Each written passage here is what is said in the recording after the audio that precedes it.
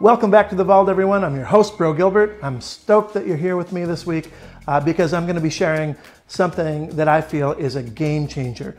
This effect that you're about to learn on this download has been something that I've had in my repertoire since I was about 18 years old. That's going back a ways now. And it has been responsible for basically generating more word of mouth business, shows, and hype than any other thing I've ever done. It's a watch steal. Quite simply, when you can do a bunch of magic and then at the end, all of a sudden you hand back the watch that was on their wrist and they never felt you take it, you get credit for just having basically superhuman skills. And it's a memorable picture that I've had people remember up to 10 years later. This is a skill that is going to serve you incredibly well, especially now with the resurgence of all these kind of classic watches and the Apple Watch. I know you're going to love this. Here is Jaques Sueur watch.